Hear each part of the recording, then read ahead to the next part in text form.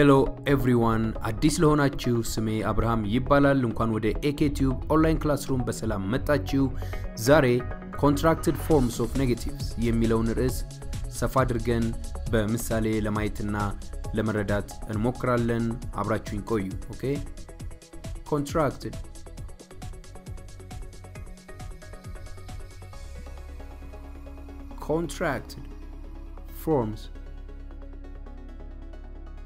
forms of negatives. Okay,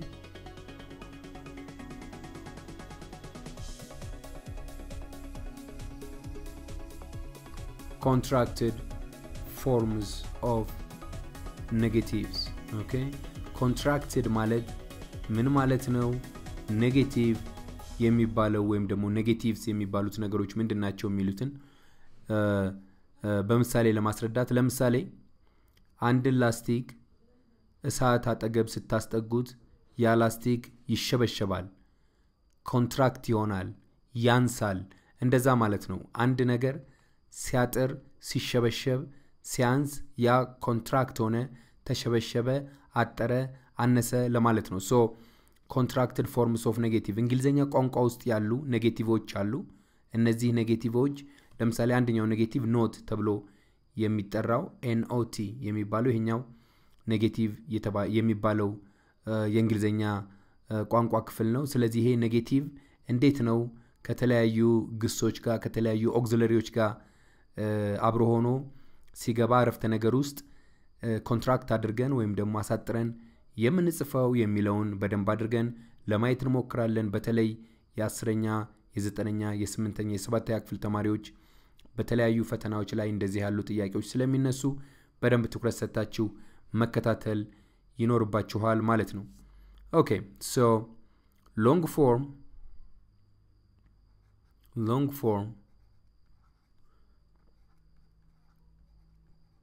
long form and short form. Okay,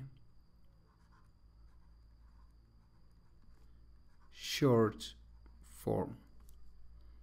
All right, short form usually በሁለት ካታጎሪ ለማየት ጥረት እናደርጋለን።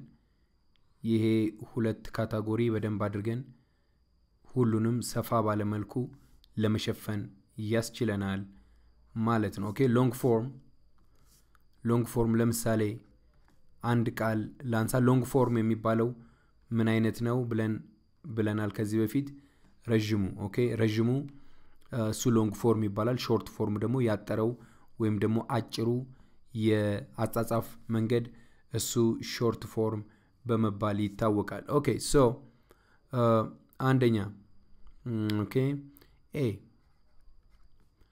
I am not.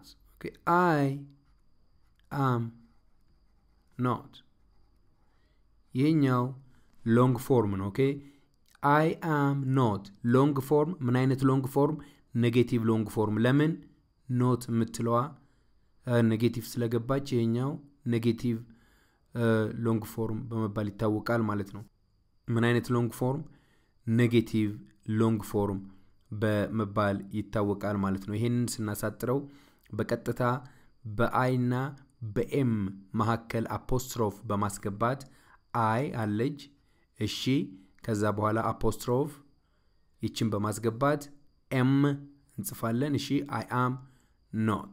ኦኬ ሶ የዚህ ኮንትራክት ፎርም I am not ብለን ልናስቀምጥ እንችላለን። አሁን እንግዲህ ይሄ I am not ቆይ ሁለተኛው ምሳሌ ሌና ከዛ በኋላ እዚች ጋር ልትገባ የሚገባውን ነጥብ አሳያችኋለሁ።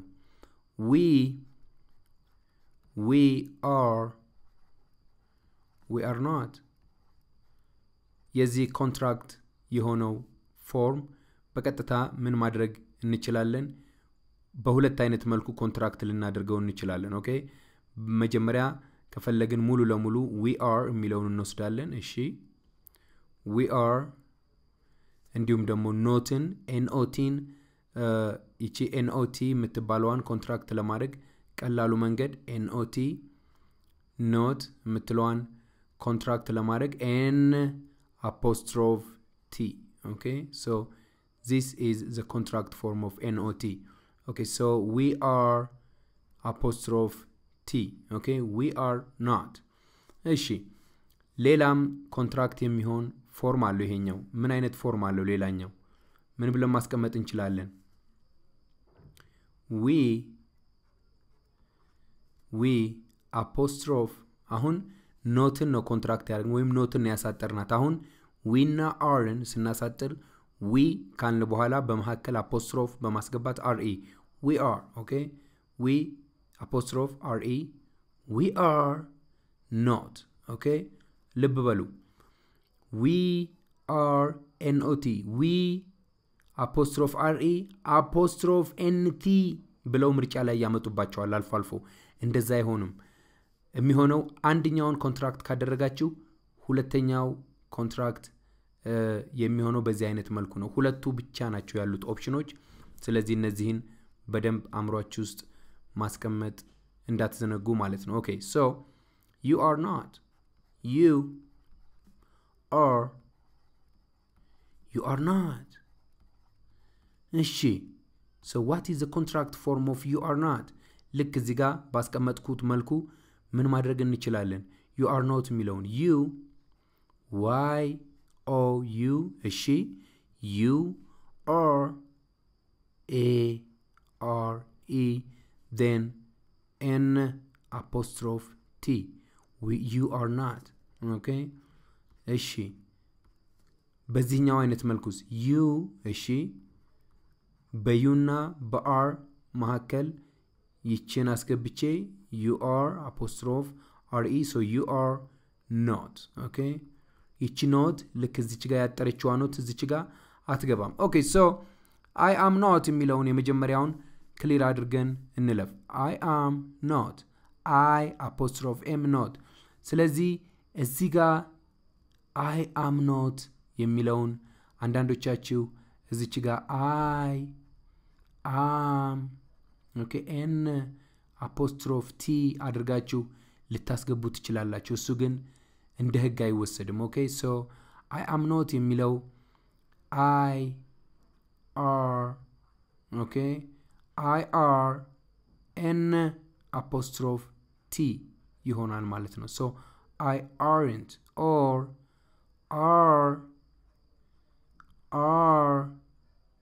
aren't okay aren't I ይሆናል ማለት ነው okay so ይቺ በጣም ብዙን ጊዜ አንዳንድ ፈተናዎች ላይ እንደ ምርጫ ሲመጣ ስለምመለከተው ልብ ብላችሁ ተከታተሉ I am not አጥሮ ሲጻፍ እንደዚህ ነው ነገር ግን በሌላ መልኩ I am n apostrophe t አድርገው ካመጡባችሁ ይሄ ልክ አይደለም ማለት ነው ይቺን በቀይ ልክ በባት ይቺን በቀይ ምርከባት ይቺኛዋ ልክ አገላለጽ አይደለችም ከዚህኛዋ ይልቅ ትክክለኛው አገላለጽ እዚህ ጋር ያስቀመጥኳቸው ሁለቱ ናቸው I are ካለ n apostrophe t ብሎ መግባት አለበት እንዲሁም ደግሞ are ካለ n apostrophe t I okay aren't I ይሄኛው question tag በመባል የሚታወቀው ነው ወደፊት በደንብ በሰፊው እንመለከተዋለን ማለት ነው okay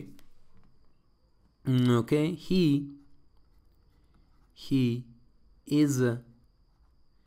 is not okay so he is not he is n apostrophe t so he is not እሺ ሌላስ እዚህ ጋር ቀላሉ መንገድ he በሂና በኢዝ መሐከል አፖስትሮፍ ከገባች በኋላ s ትሆናለች እሺ so he is not የጥያቄ አነሳችሁ ልጆች አላችሁ his he apostrophe s he is እና he has እንላለን እንዴት ነው እሱን የምንለየው የሚል ጥያቄ አነሳችሁ አላችሁ ሌላው ደግሞ I would I apostrophe እዚህ ጋር I apostrophe d ስናረግ I would እና I had የሚል ሁለት ትርጓሜ ይሰጠናል እነሱን እንዴት ነው የምንለየው አረፍተ ነገር ውስጥ ብላችሁ ጥያቄ አነሳችሁ አላችሁ አሁን እዚህ ቪዲዮ ላይ በትክክል ምላሽ ይዤላችሁ መጥቻለሁ በደንብ ተከታተሉ ማለት ነው ኦኬ ሶ መጨረሻ ላይ በደንብ ዘርዘር ያሉ ኖቶች አሉ እነሱን ስሰጣችሁ በትክክል ይመለስላችኋል ብዬ ተስፋ አደርጋለሁ okay so he is not okay so she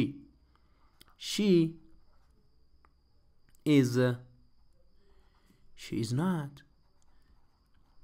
ይሄኛው she is not ይሄኛው ረጅሙ ሲሆን ኮንትራክት ተደርጎ ሲጻፍ ኮንትራክት ተደርጎ ሲወሰድ ምን ይሆናል ቀጥታ ሺን እንዳለ ተወስዱ ያላችሁ ይችኛዋ ታጥራት ተጻፈም ኦኬ she she ነው የምትሆነው እሺ she is is አለች እሺ then noten ኮንትራክት ማድረግ ነው ወይም ደግሞ ማሳጠር ነው n apostrophe t so she is not okay so she እንዳለ ትመጣለች እሺ apostrophe s then not እነዚህ ሁለቱ she is not contract form ናቸው ወይም ደግሞ short form ናቸው ማለት ነው okay so it is not okay it is not it እንዳለች ትመጣለች it እሺ then is ትመጣለች ከዛ n apostrophe t so it is not ማለት ነው okay then it apostrophe s then not okay it is not ማለት ነው okay it has not she has not he is not ብለን ልናነበው እንችላለን ነገር ግን he is not he has not የተለየ ስለሆነ እንዴት ነው የምንለየው የሚለውን እንዴት ነው የሚለየው የሚለውን መጨረሻ ላይ የመለያ መንገዶችን አሳያችኋለሁ ማለት ነው okay so they are not okay so they ቀላል ነው they are are n apostrophe t ይሄኛው አንድ መንገድ ነው እሺ ሌላው ደግሞ they are okay they apostrophe re they are not ይሄኛው ሌላ መንገድ ነው ማለት ነው okay ዛሬ እየተነጋገርን ዲስከስ ያደረግን ያለነው ርዕስ contracted forms of negatives እንግሊዘኛ ቋንቋ ውስጥ የተለያዩ የኔጌቲቭ ኤክስፕሬሽኖች አሉ ከነዚህ የኔጌቲቭ ኤክስፕሬሽኖች መካከል ወይም ደግሞ የኔጌቲቭ አገላለጾች መካከል አንዱ not ተብሎ የሚወሰደው ነው ይሄ የኔጌቲቭ ኤክስፕሬሽን ወይም ደግሞ የኔጌቲቭ አገላለጽ እንዴት ነው አረፍተ ነገር ውስጥ ሲመጣ አጥሮ የሚጻፈው የሚለውን እየተመለከተና ያለ ነው ይሄ ቀላል ሊመስል ይችላል ነገር ግን 10ኛ ክፍል እንዲሁም ደግሞ 8ኛ ክፍል እንዲሁም ደግሞ 7 9ኛ ክፍል የሆናችሁ ልጆች በተለያየ ምርጫ ሊመጣባችሁ ይችላል በአረፍተ ነገር ውስጥ ሊመጡባችሁ ይችላሉ ስለዚህ in detail በጥልቀት እያንዳንዷን ነገር ማወቅና መረዳት ያስፈልጋል ማለት ነው okay so we are n apostrophe t አንደኛው መንገድ ነው እሺ we are እና areን እንዳለ በመውሰድ n እና በn እና በt መካከል apostrophe በማስገባት ማሳጠር እንችላለን ይሄ አንዱ መንገድ ነው ሁለተኛው መንገድ ደግሞ we are apostrophe re we are ሚለውን we apostrophe re አስገብተን ነገር ግን ኖትን እንዳለ ነው የምንወስደው look auxiliary verboችን ካሳጠርን ኖትን አናሳጥርም okay auxiliary verboችን look we ካልን we plus auxiliary verb ለምሳሌ are የሚለው auxiliary verb ነው plus nt እንጂ we plus re ያ ማለት we are plus not ይገባል not okay አንዳንድ ጊዜ ለማሳሳት ብለው ምን ብለው ያመጣሉ we okay ለማሳሳት ብለው ምን ብለው ያመጣሉ we apostrophe re n apostrophe t ብለው ያመጣሉ okay we apostrophe re n apostrophe t ብሎ ያመጣሉ ስለዚህ ይሄ ስህተት ነው ኦኬ we apostrophe re ካል ኖትን እንዳለ መውሰድ አለብን we are ካለ ደግሞ anything ኮንትራክት አድርገን መውሰድ መቻል አለብን ማለት ነው ኦኬ ሶ ወደሚቀጥለው ሰሌዳ አልፋለሁ ማለት ነው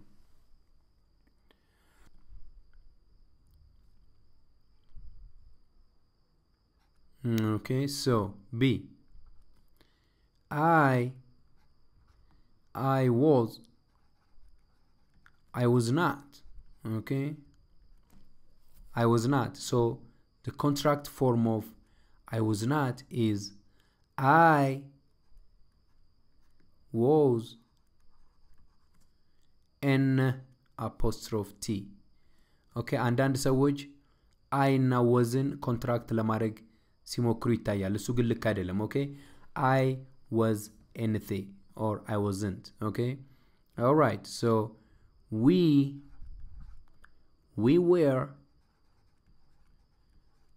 were not okay so we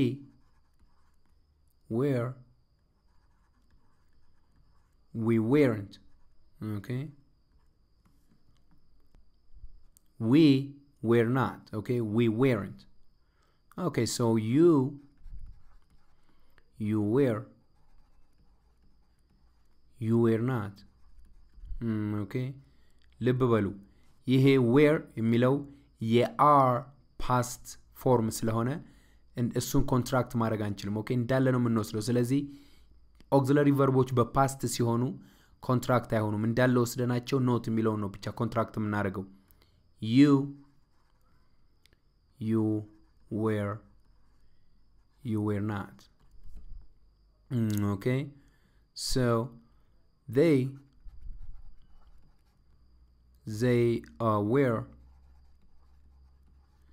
were not then the contract form is they were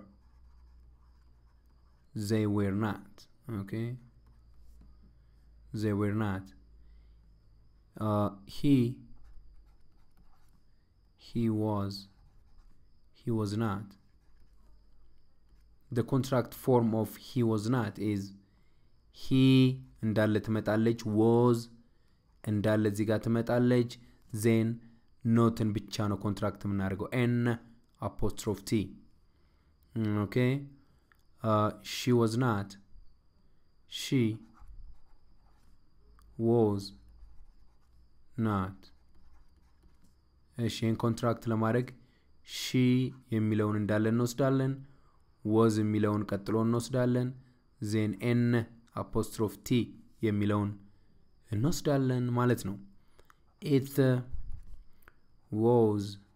it was not ይሄንን ኮንትራክት ለማድረግ it የሚለውን እንዳለ እንወስዳለን was የሚለውን እንዳለ እንወስዳለን then ኔጌቲቭ ዋን ብቻ ኮንትራክት እናደርጋለን እዚህ ጋር አንድ ህግ ልንገራችሁ when these auxiliary verbs were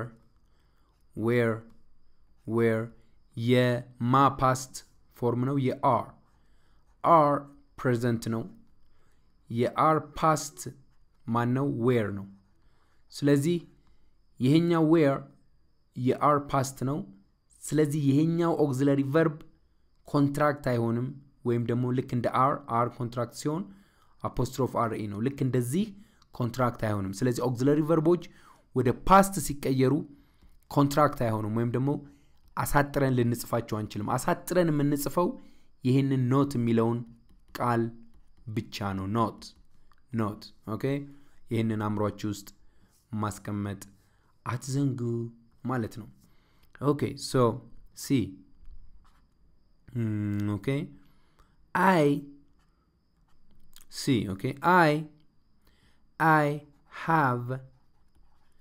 I have not okay then ይሄ በሁለት መልኩ ኮንትራክት ይሆናል I አለ እሺ I እንዳለ have ይወሰዳል እሺ then ኔጌቲቭን n apostrophe t እናደርገዋለን እሺ ሌላስ ሌላ አይ በአይና በሃቭ ማከል አፖስትሮፍ አድርገን ኤችኤ የምትለዋን ትተን ቪኢ በሚል እንተካዋለን I have not okay ይችን ያዙልኝ we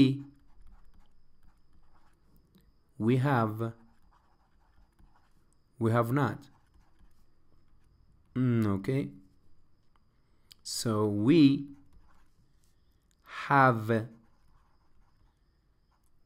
haven't okay we haven't okay then we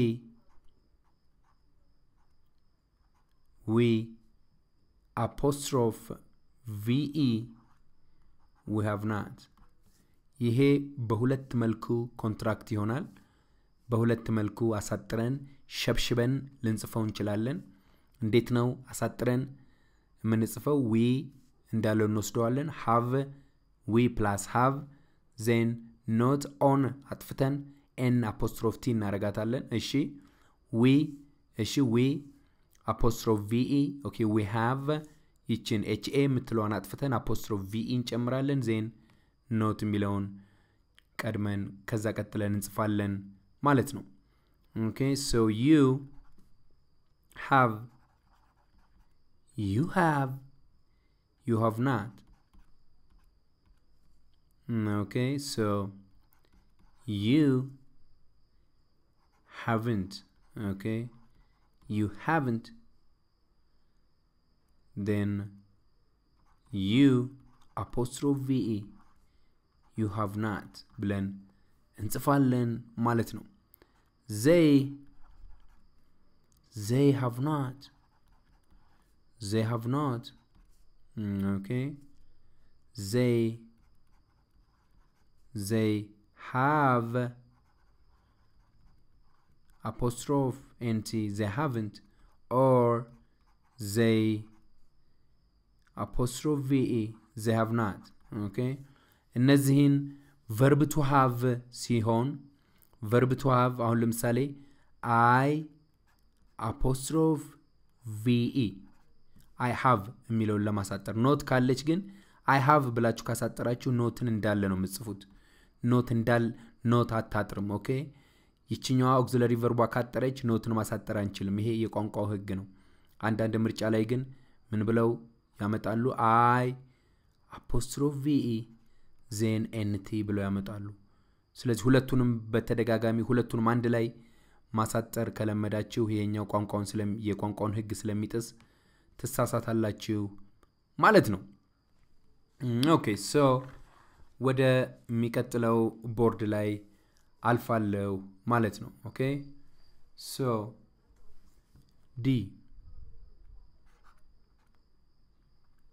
D he has not okay so he እንዳለ ትወሰዳለች he እሺ then hasን እንዳለ ከወሰድን ከዛ ቀጥሎ ያለው ኖት ነው የምናሳጥረው n apostrophe t okay he ካልን እንዳለ ከወሰድን apostrophe s አድርገን he has የሚለውን ይችን he subject-ዋንና has የምትለዋን auxiliary-ዋን ካሳጠርን ከዛ ቀጥሎ ኖት እንዳለ ትመጣለች ማለት ነው okay so she has not ብለን ከጻፍን ከዛ ቀጥሎ she has apostrophe nt ብለን እንጽፋለን ማለት ነው okay so she apostrophe s she has not አንድ ጥያቄ ጠይቃችሁኛላችሁ she has እና she is የሚለውን እንዴት ነው የምንለየው አረፍተ ነገር ውስጥ ሲገባ ብላችሁ ጠይቃችሁኛላችሁ መጨረሻ ላይ የመለያ መንገዶች አሉ እነሱን አሳያችኋለሁ ስለዚህ እስከ መጨረሻው ክላሱን በትግስት ተከታተሉ ማለት ነው it has not okay it እንዳለ ትመጣለች እሺ hasን ካመጣችሁ በኋላ ከዛ ኖትን n apostrophe t okay so it has not. The contract form of it has not. እሺ then it apostrophe s, it has not. Okay, all right. Okay, ሌላ ምሳሌ ደግሞ እኒ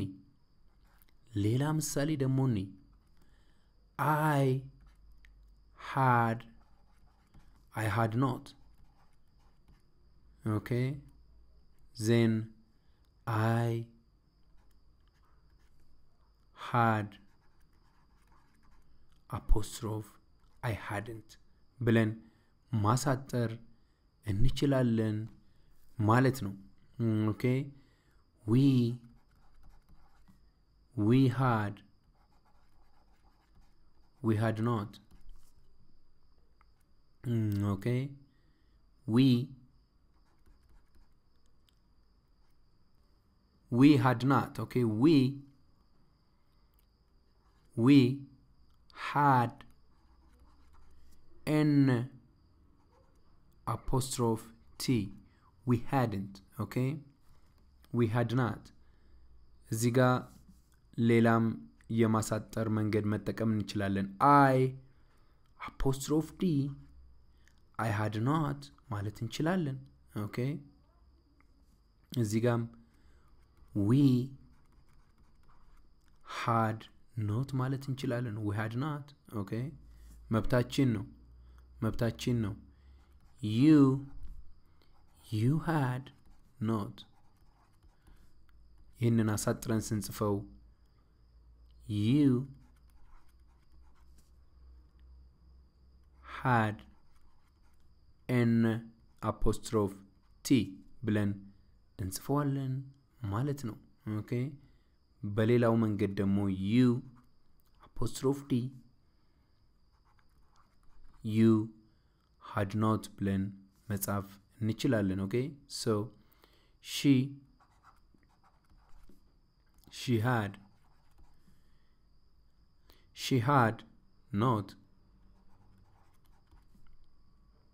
She had not. She had anything. Okay, she hadn't. Or she apostrophe D, she had not ብለን መጻፍ እንችላለን። መብታችን ነው። He had not. Okay, then he had an apostrophe T. Okay, then he had not ብለን እንጽፋለን። It had not. It had an apostrophe T ብለን መጻፍ እንችላለን። Then it had not. It would not እና it had not ልዩነቱ ምንድነው?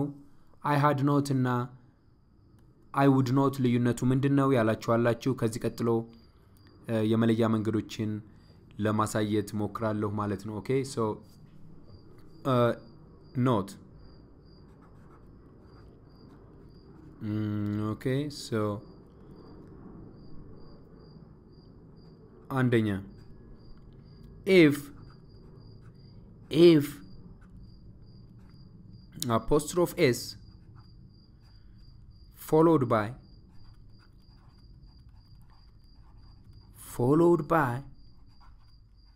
okay verb ing, verb ing. Okay, verb ing ማለት verb plus ing ማለት ነው። then it is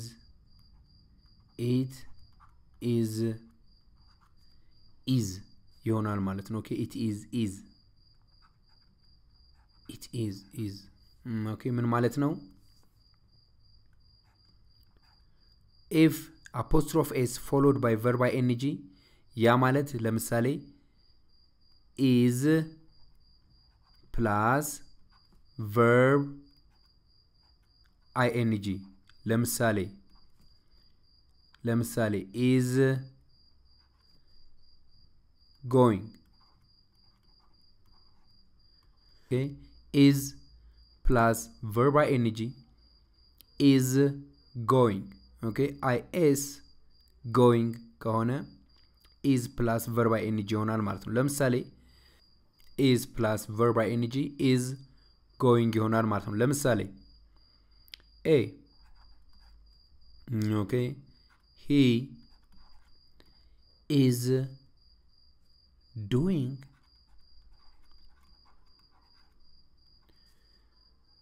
something. He is doing something over there.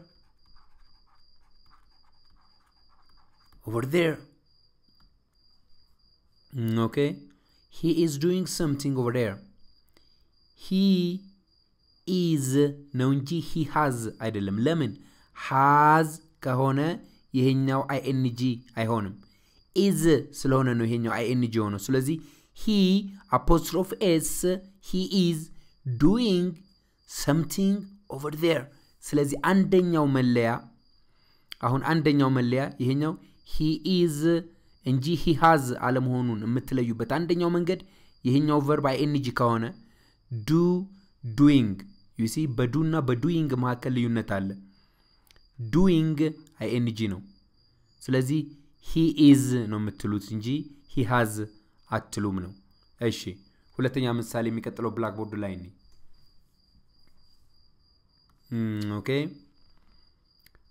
okay, example B. አሁን she apostrophe s eating her breakfast ብል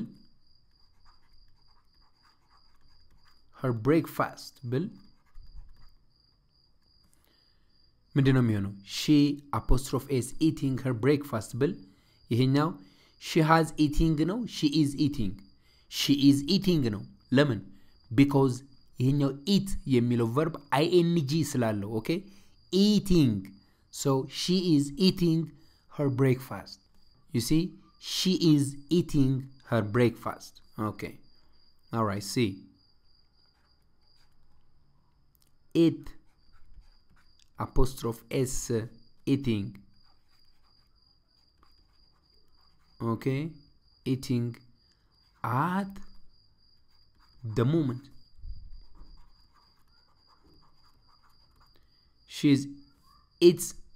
It is eating as the movement because it has አይደለም። ይሄ ለምን? verb ing ስለሆነ verb ing ከሆነ it is እንጂ it has አንልም። አንደኛው መለያ ይሄ ነው። እሺ ሁለተኛ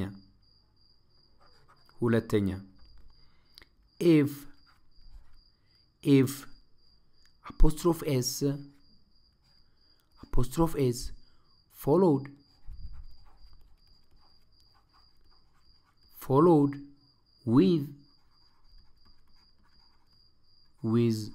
with no verb, then it is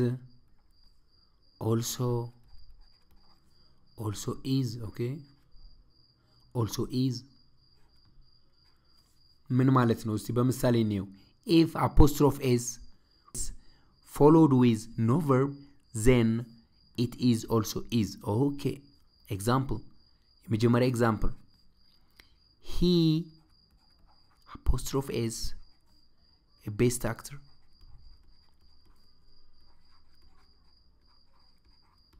okay, he is a best actor እንጂ he has a best actor አንልም። ለምን?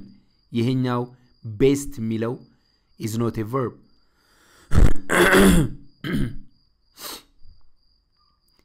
he is a best actor እንጂ he has a best actor አንልም። ለምን? ይሄኛው best የሚለው verb ስላልሆነ። if s is followed with no verb, then it is also is. he is እንጂ he has አንልም። እሺ B, she she is okay a beautiful girl. A beautiful girl. Okay, she is a beautiful girl. Okay, okay. C. Okay, it is a cold day. A cold day. It is a cold day. All right. እሺ ሌላ ደግሞ ምሳሌ ሌላ መለያ መንገድ ደግሞ እንመልከት። ሶስተኛ if apostrophe s followed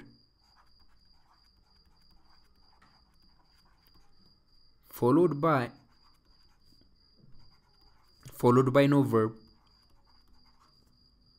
but state belongingness. State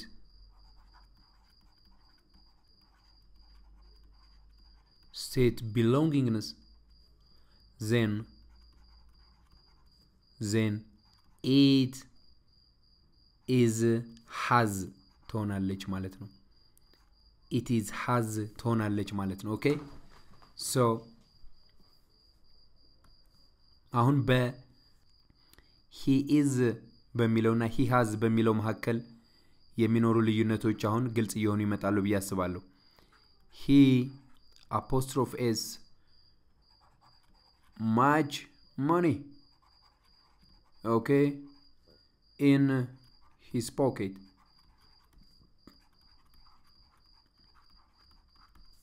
Okay, he is much money in his pocket ነው የምንለው ወይስ he has much money in his pocket ነው የምንለው?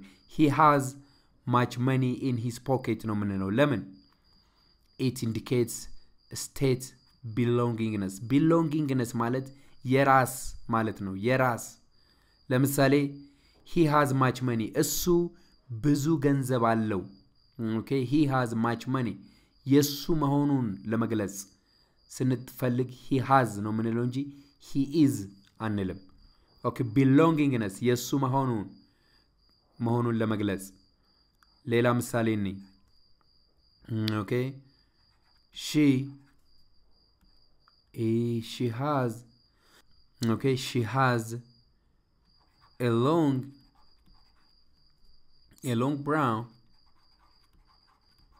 brown hair.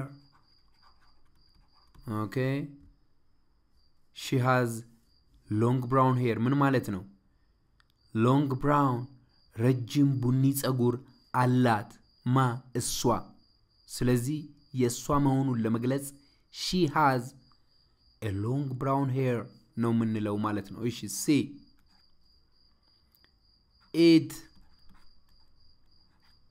it has okay c it has a nice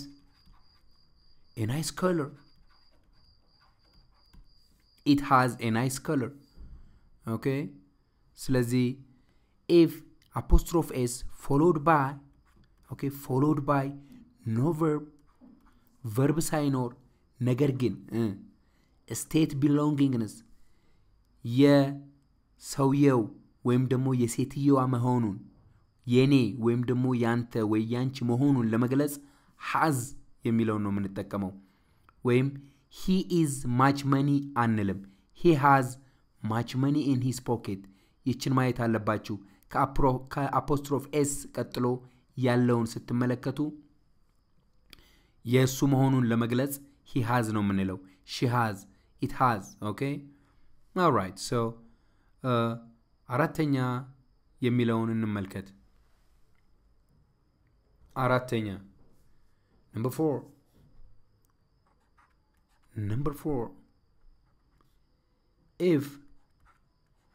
if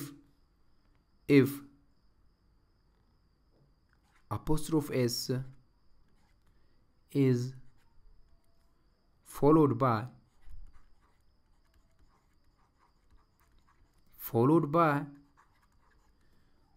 by verb okay to state to state present perfect tense, okay? Present perfect tense. Then it is has የምትለዋን እንጠቀማለን ማለት ነው። present perfect tense ይሄኛው ትንሽ ለ10ኛ ለ11ኛ ክፍል የሆናችሁ ተማሪዎች ነው ይሄኛው ግልጽ ሊሆን የሚችለው ትንሽ ከበድ ያለ ኮንሴፕት እንደሆነ ይገባኛል present perfect ምክንያቱም ስለ ቴንስ ስላልተማርን ስለ ቴንስ ወደፊት ግን ስንማር በደንብ እንከልሰዋለን ግን በአፖስትሮፍ ኤስ እና በኢት ኢዝ እና በኢት ሃዝ በሂ ኢዝ እና በሂ ሃዝ መካከል ያለውን ልዩነት ማወቅ የምትፈልጉ ነው ይሄ የበለጠ የሚጠቅማችሁ ግን እንደ ጥቅል ኔጌቲቮችን አሳጥረን የምንጽፈው እንዴት ነው የሚለው ብቻ ከገባችሁ ይሄኛው ከበድ ያለው ባይገባችሁ ብዙ መጨነቅ አይተበቅባችሁም ከገባችሁ መልካም ነው ካልገባችሁ ግን ወደፊት የበለጠ እየገባችሁ የሚመጣበት ሁኔታ ስለሚመጣ የዛን ጊዜ የበለጠ ኤክስፕሌን እናደርገዋለን ከበድ ያላችሁ በትግስት መከታተል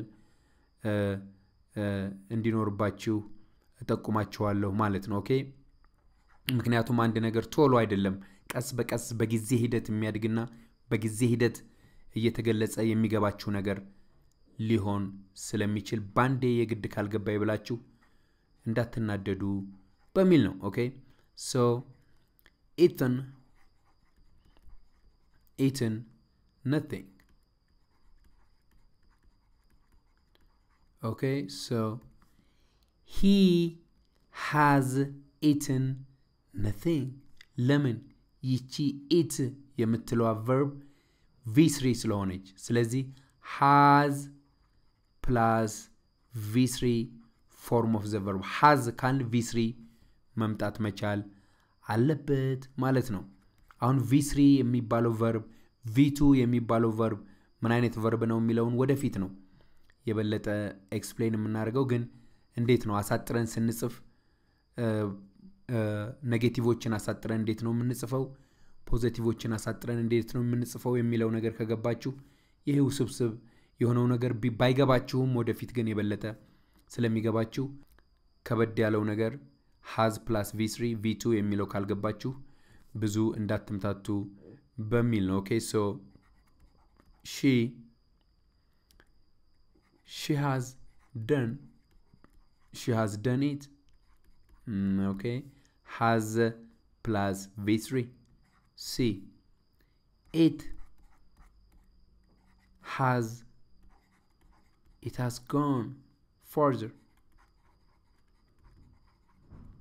has gone further okay it has gone further it has plus v3 form of the verb የሚለውን ትኩረት ሰጣችሁ መከታተል አትዘንጉ ማለት ነው it has gone እንጂ it is gone አንልም okay it has gone okay it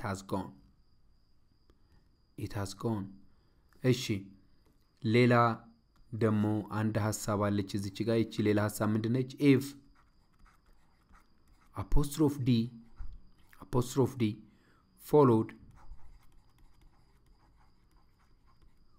followed by v1 it indicates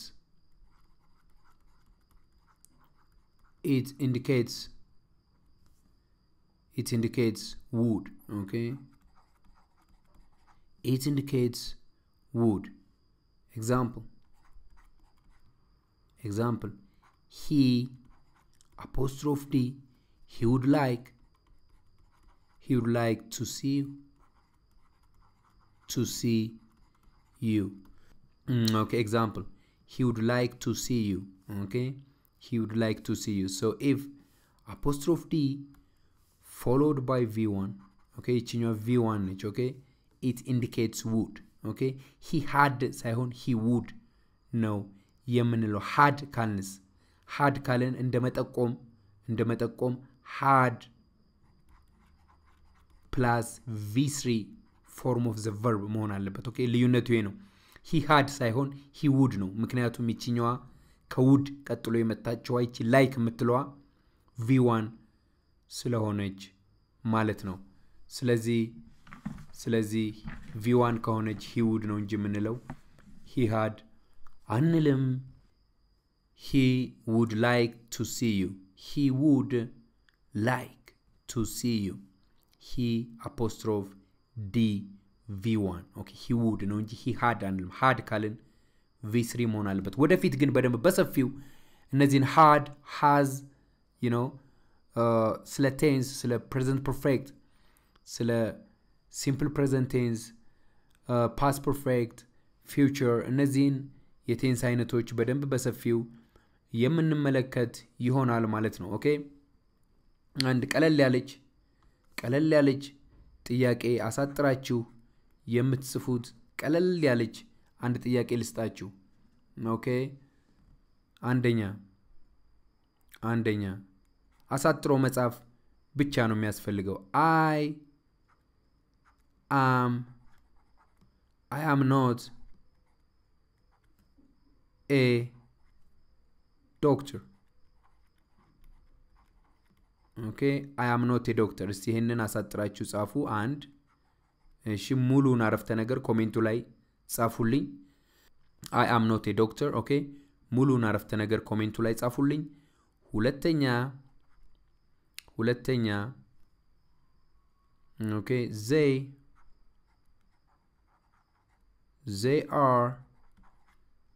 are not they are not students they are not students okay ይሄንንም ማሳጥራችሁ ጻፉልኝ ከቻላችሁ በሁለቱም መንገድ አሳጥራችሁ ጻፉልኝ ይችኛዋን በአንደኛው መንገድ ብቻ አሳጥሩ በዛኛው መንገድ አታሳጥሩት ይሄኛውን ግን በሁለቱ መንገዶች አሳጥራችሁ ለመጻፍ ሞክሩ ሶስተኛ አንድ ልጨምር በሁለቱም መንገድ አሳጥራችሁ የምትጽፉት ማለት ነው I have not I haven't or I have not a car okay በሁለቱም መንገድ ይሄንን አሳጥሩልኝ ሶስተኛውን በሁለቱም መንገድ አሳጥሩልኝ ማለት ነው ኦኬ እንደ ማጠቃለያ ድንገት ክላሶቹን ስትከታተሉ ማይገባችሁ ልጆች ካላችሁ በደንብ በትኩረት ለመከታተልና ደጋግማችሁ ለማየት ሞክሩ ሁለተኛ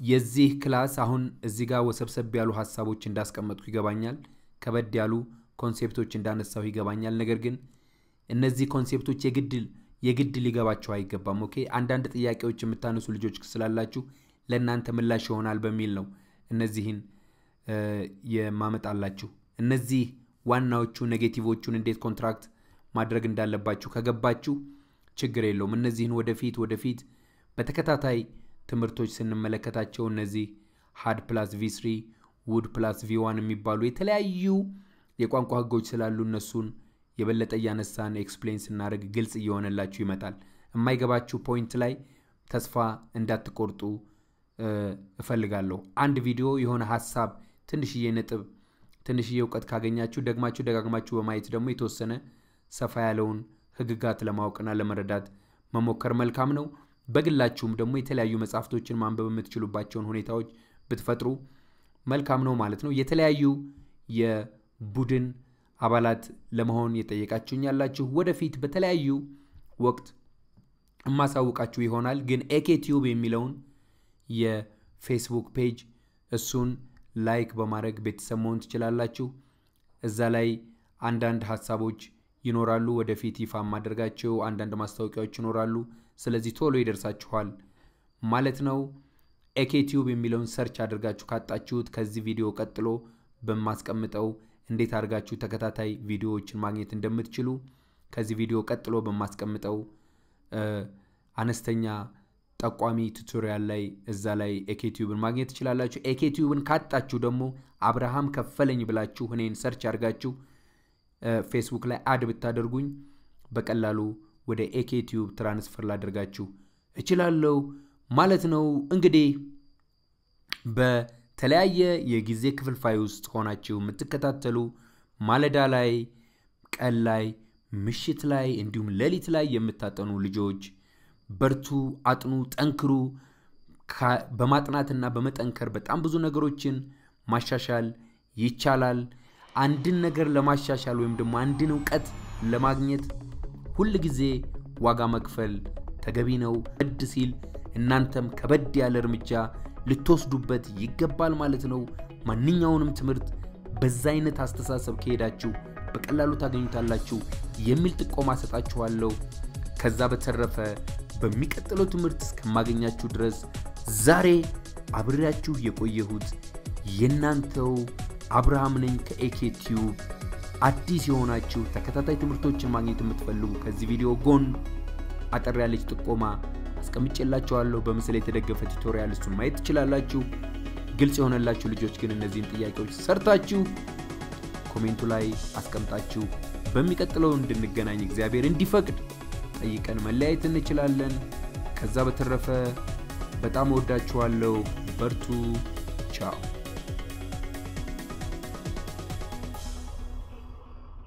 ኦኬ እንግዲህ ተከታታይ ትምህርቶቹን እንዴት እንደምታገኙ አሳያችኋለሁ ማለት ነው የቪዲዮ ዲስክሪፕሽን ውስጥ ገብታችሁ ማግኘት ማለት አሁን ለምሳሌ ይሄ ትምህርቱ ይመጣል ይሄንን ትምህርቱን በስቴፕ ነው ማሳያችሁ በደንብ ትኩረት ሰጣችሁ ተከታተሉ ይሄ ስቴፕ በላፕቶፕና በኮምፒውተር ለምትከታተሉት ነው የሚሆነው በስልክ ለምትከታተሉ ልጆች ደግሞ እንዴት አድርጋችሁ የቪዲዮውን ዲስክሪፕሽን ያ ማለት ከዚህ በፊት የተማርናቸውን ትምህርቶች በቅደም ተከተል እንዴት እንደምታገኙ አሳያችኋለሁ ማለት ነው ኦኬ ይሄ ትምህርት ነው ይሄንን ክሊክ ታደርጋላችሁ ይሄን ትምህርት እዚህ ጋር ክሊክ ታደርጋላችሁ ምንድነው የሚመጣው ክሊክ ስታደርጉ ቪዲዮ ወይም ደግሞ ትምህርቱ ይመጣል ማለት ነው ኦኬ ትምህርቱ ከመጣ በኋላ ከቪዲዮ ስር ትምህርቱን ወደ ታች ዝቅ ታደርጋላችሁ ዝቅ ስታደርጉ እዚች ጋር ሾው ሞር የምትልቹት በቀስት እቺ ሾው ሞር የምትለዋን ክሊክ ታደርጋላችሁ ክሊክ ስታደርጉ የቪዲዮ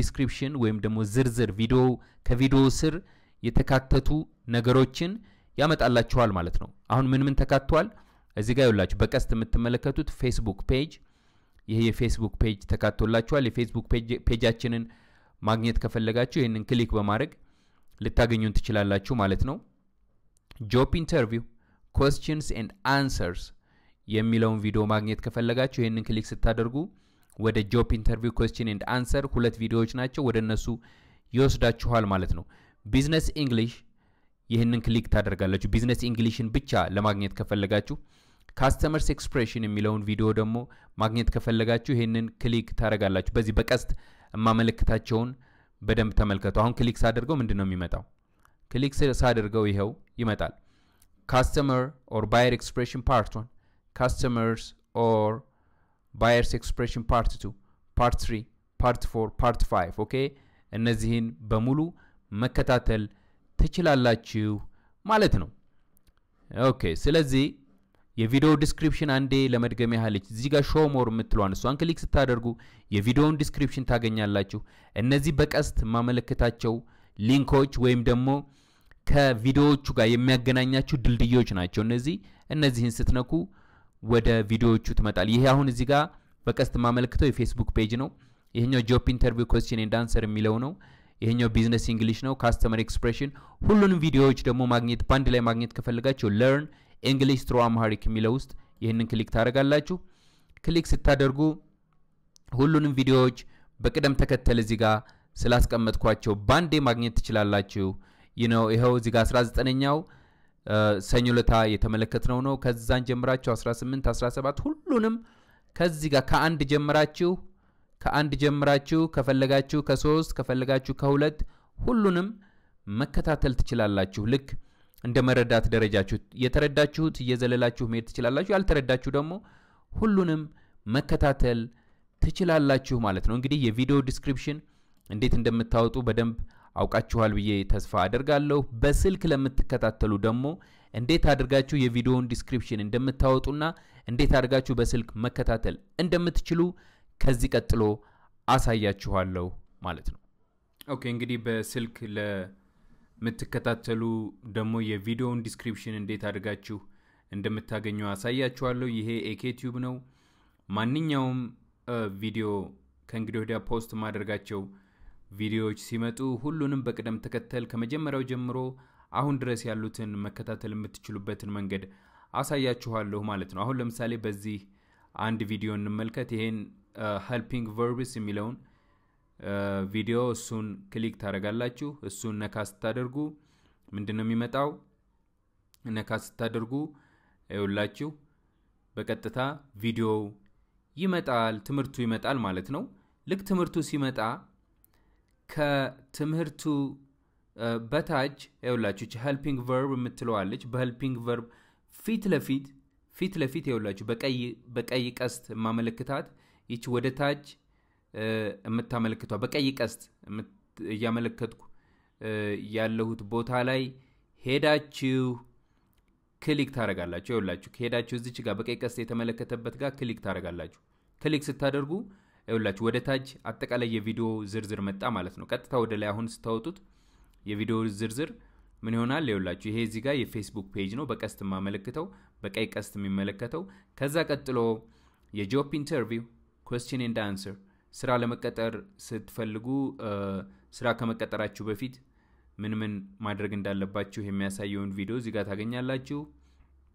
ከዛ ቀጥሎ የቢዝነስ እንግሊሽ የሚለውን ደግሞ የቢዝነስ እንግሊሽ ተከታታይ ትምህርቶች እዚህ ጋር ታገኛላችሁ ከዛ በመቀጠል ደግሞ የካስተመር ኤክስፕሬሽንስ የሚለውን ተከታታይ ትምህርቶች እዚህ ጋር ታገኛላችሁ ሁሉንም ትምህርቶች ደግሞ ሁሉንም learn english through amharic በሚለው ከመጀመሪያው እስከ አሁን ድረስ የተማርናቸውን ሁሉንም ትምህርቶች በዚች ጋር ታገኛላችሁ ማለት ነው አያችሁ ይሄ ቀስቱ ይሄንን ቀስት ክሊክ ታረጋላችሁ ተመልከቱ ላሳያችሁ ክሊክ አደረጉ ክሊክ ሳደርግ አጠቃላይ ትምህርቶች መጡ ማለት ነው አያችሁ ከመጀመሪያው ጀምሮ ይኸውላችሁ ስክሮል ያደረጋችሁ ወደ ታች ስክሮል ያደረጋችሁ ታች ድረስ ማየት ትችላላችሁ ማለት ነው ስለዚህ ይሄ በስልክ ለምትከታተሉት የሚሆን ነው ማለት ነው አንድ ጊዜ ለመድገም ያህል ተከታተሉኝ እንደገና በደንብ ግልጽ እንዲሆን ይሄ ቪዲዮ አሁን ቀጥዬ ፖስት ማድረገው ወይም ደግሞ እዚህኛው ቪዲዮ ላይ ዲስክሪፕሽኑ ስላለ ይሄንን ክሊክ ታረጋላችሁ ክሊክ ስታደርጉ ትምህርቱ ይመጣል ትምህርቱ ከመጣ በኋላ ይውላችሁ ይሄንን ፕሌይ ስታደርጉ ራሱ ትምህርቱ ነው የሚመጣው ከዚህ እዚህ ጋር በቀይ ማመለክተው በቀይ ቀስት ማመለክታት ቦታ ጋር ሄዳችሁ በጣታችሁ ክሊክ ታረጋላችሁ ይሄው ዲስክሪፕሽኑ ወደ ታች መጣ ከዛ ወደ ላይ ስክሮል ታረጋላችሁ ስክሮል ስታደርጉ አንደኛ ሁለተኛ ሶስተኛ አራተኛ አንደኛ ጆብ ኢንተርቪው questions and answers የሚለውን ቪዲዮ ለማግኘት እዚህ ጋር በቀይ ቀስት ማመለክትበትን ክሊክ ታረጋላችሁ ቢዝነስ እንግሊሽ የሚለውን ለማግኘት አሁንም እዚህ ጋር በቀይ ቀስት ማመለክትበትን ክሊክ ታረጋላችሁ customer expressions የሚለውን ለማግኘት አሁንም እዚህ ጋር በቀይ ቀስት ማመለክትበትን ክሊክ ታረጋላችሁ ሁሉንም ለማግኘት ደግሞ እዚህ ጋር በቀይ ቀስት ማመለክትበትን ክሊክ ታረጋላችሁ ማለት ነው እንግዲህ እነዚህን ተከታታይ ትምህርቶች ለማግኘት ይሄንን ይመስላል ማለት ነው ይሄንን ትምህርት ከተከታተላችሁ በኋላ ለሌሎች እንዲደርስ ሼር ማድረግ እንዲሁም ደግሞ ቪዲዮዎቹን ላይክ ማድረግ አትዘንጉ ከዛ በተረፈ በምትጠይቋቸው ጥያቄዎች ካሉ ጥያቄዎቹን ጻፉልኝ መጥቼ አነባችኋለሁ በሚቀጥለው ትምህርት እስከምንገናኝ ድረስ ቻው